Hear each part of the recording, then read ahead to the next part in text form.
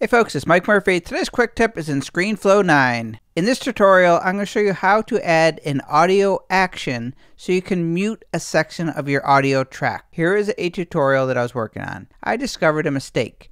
Let me play it back so you can hear the mistake. The playhead at the very beginning, I'm going to click on the stopwatch for position and X rotation. I meant to say Y rotation. No problem. To fix the audio mistake, I just went to the Insert menu, selected narration, and recorded a short voiceover.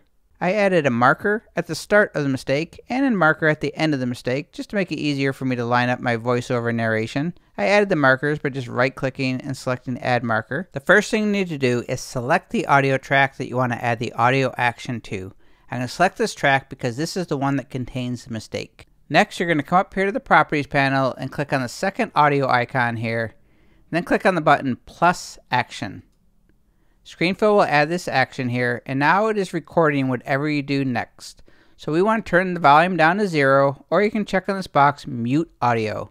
That is going to mute everything after this action marker.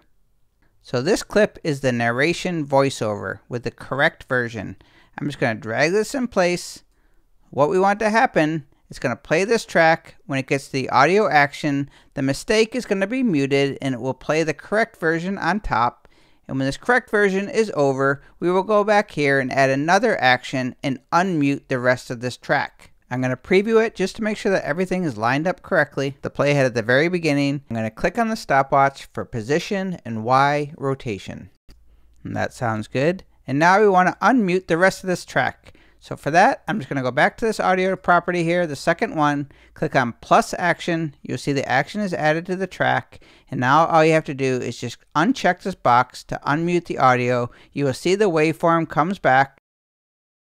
Beginning, I'm going to click on the stopwatch for position and Y rotation. That will create keyframes at the very beginning. Perfect. And that is how you add an audio action to mute a section of your audio in Screenflow 9. My name is Mike Murphy. Cheers.